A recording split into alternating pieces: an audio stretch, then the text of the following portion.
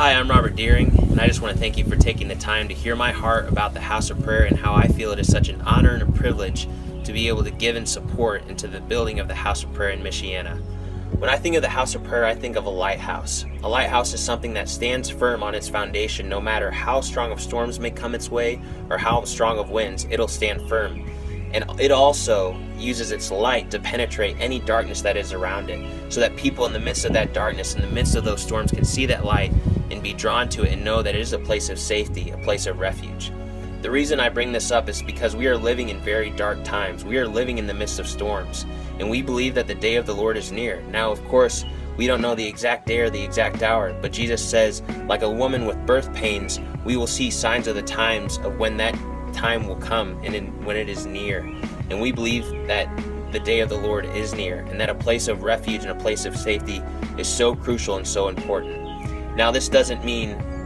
safety by the strength of man or the power of man by any means, but a place of safety and refuge by the hand of God, knowing that a place set aside for His glory and His honor will be protected, and a place of refuge and safety in the midst of these dark storms that are ahead of us.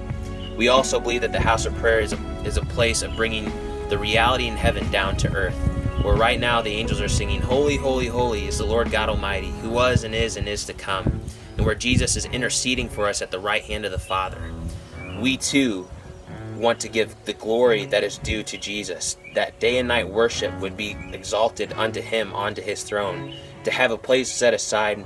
to draw near to Him and to experience His presence and experience His love more and more and be drawn closer to His heart. A place that is set aside to minister to His heart,